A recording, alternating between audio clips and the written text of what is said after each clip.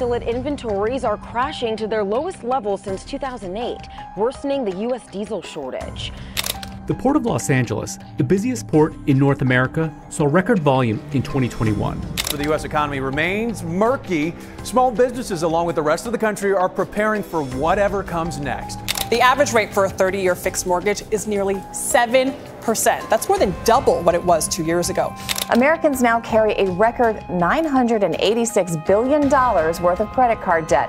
That's up 17% from the same time last year. With the average annual percentage rate, or APR, now at nearly 21%, yikes.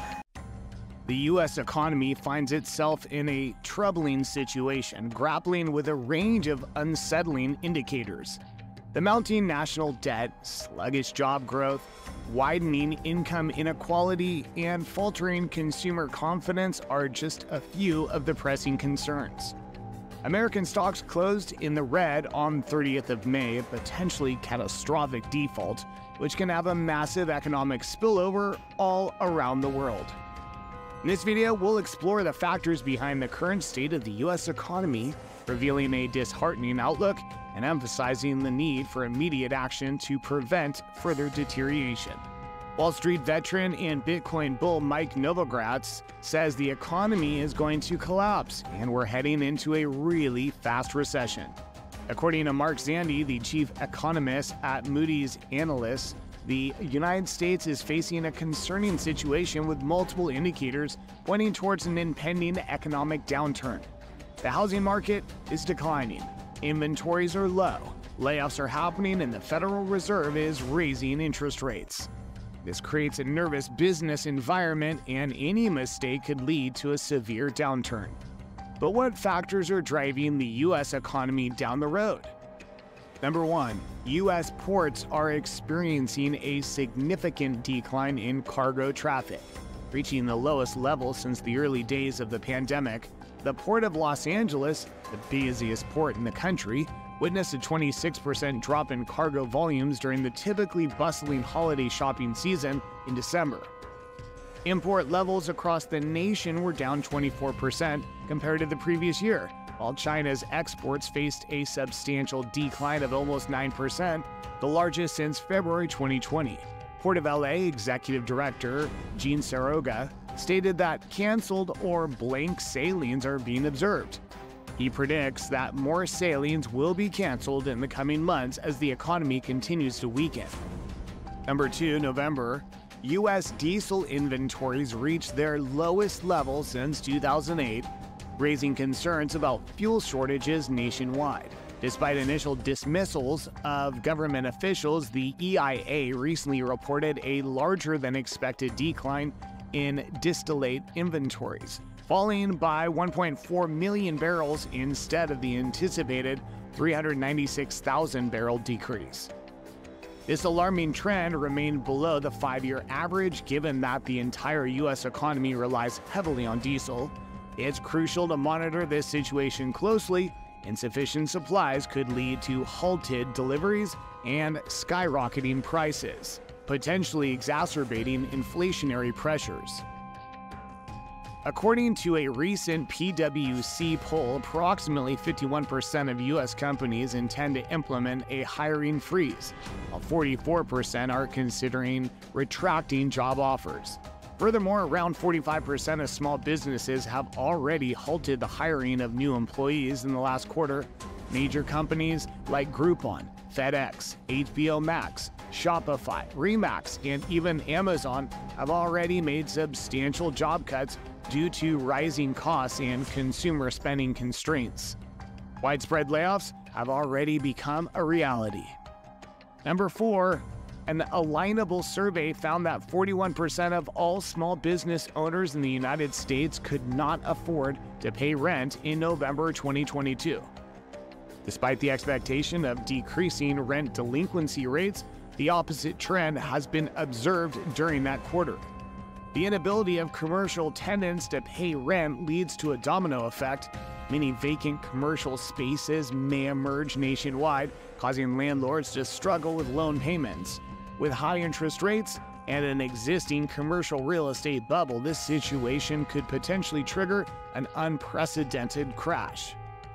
Number 5, a Next Insurance survey says 51% of small business owners in the U.S. fear that escalating prices may lead to the closure of their businesses.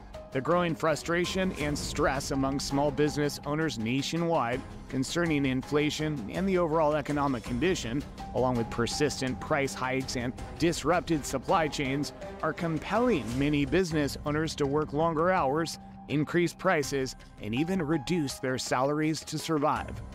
They anticipate further challenges ahead, suggesting that the impact of inflation is far from over. Number 6, wholesale prices are rapidly rising. The Bureau of Labor Statistics revealed that food prices contributed to higher than anticipated wholesale price growth last year. Over the course of the past month, the Producer Price Index, which gauges the cost borne by producers of goods and services, rose by 0.8%. Furthermore, it exhibited a substantial increase of 10.8% when considering the entire previous year. With expensive wholesale costs, consumers should brace themselves for potential price increases. Number 7, food prices have soared, with vegetables increasing by 80%, eggs doubling in price, and chicken and meat experiencing over 20% hikes. Even dried, canned, and frozen goods are facing steep price increases. Americans struggle to afford groceries, leading many to resort to short-term loans. Zip, a major player in the industry, reported a more than doubling in demand for its services. As food companies like Mandalay, Kraft Heinz, PepsiCo, Nestle, and JBS announce further price surges, more Americans may need alternative means to pay for groceries. Number 8, as wages remain stagnant, an increasing number of individuals are relying on credit cards to meet their financial needs. Following the recent rate hike by the Federal Reserve, average credit card annual percentage rates are already close to 20% and are projected to rise further. As essential expenses become more costly, consumers are increasingly relying on credit. This trend contributed to a record-breaking credit card debt of $930.6 billion by the end of 2022, making an 18.5% increase compared to the previous year, as reported by TransUnion's quarterly report. Number 9, the ongoing housing market is anticipated to result in the most significant bubble burst in U.S. history. Escalating interest rates have already led to a 10-year low in home sales and a 25-year low in mortgage demand. Kieran Clancy, the senior economist at Pantheon Macroeconomics, warns of an impending collapse in prices.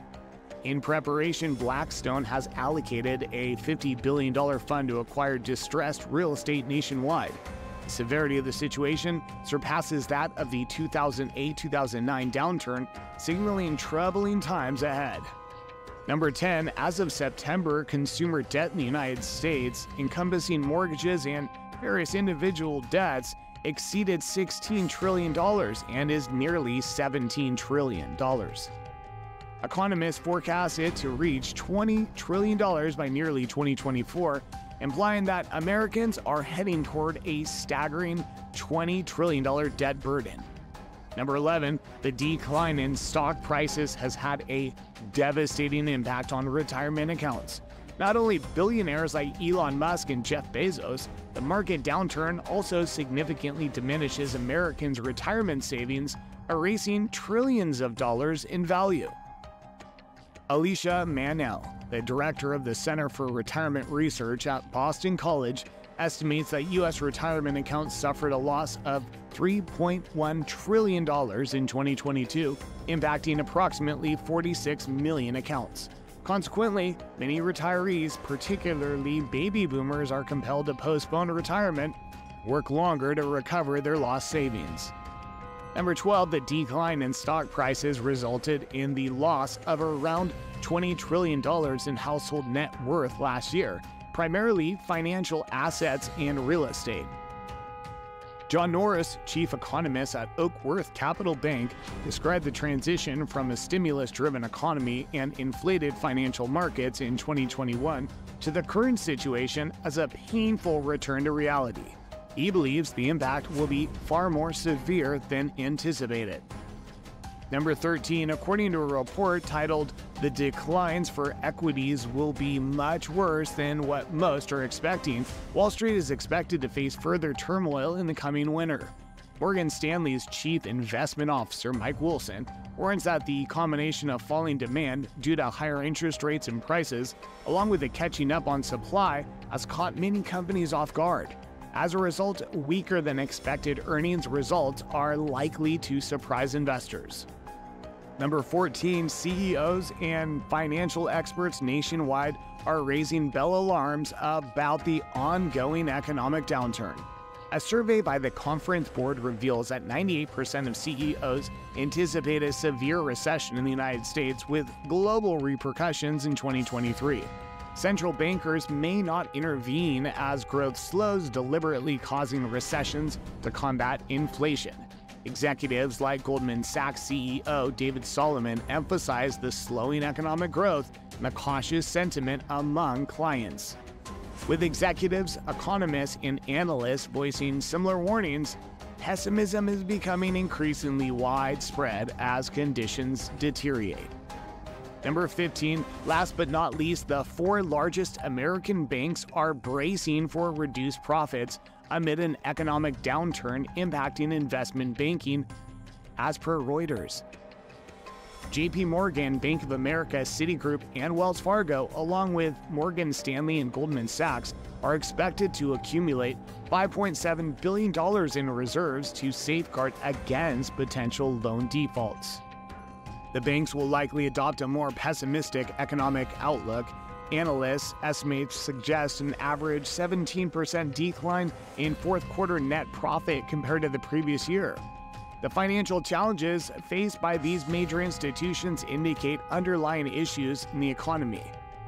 How do these revelations about the state of the U.S. economy affect you personally? What role do you think government policies and financial institutions play in shaping the economy? Tell us your opinions, comment section. Also, remember to subscribe to our channel and hit the notification bell to stay updated with our future videos on similar topics.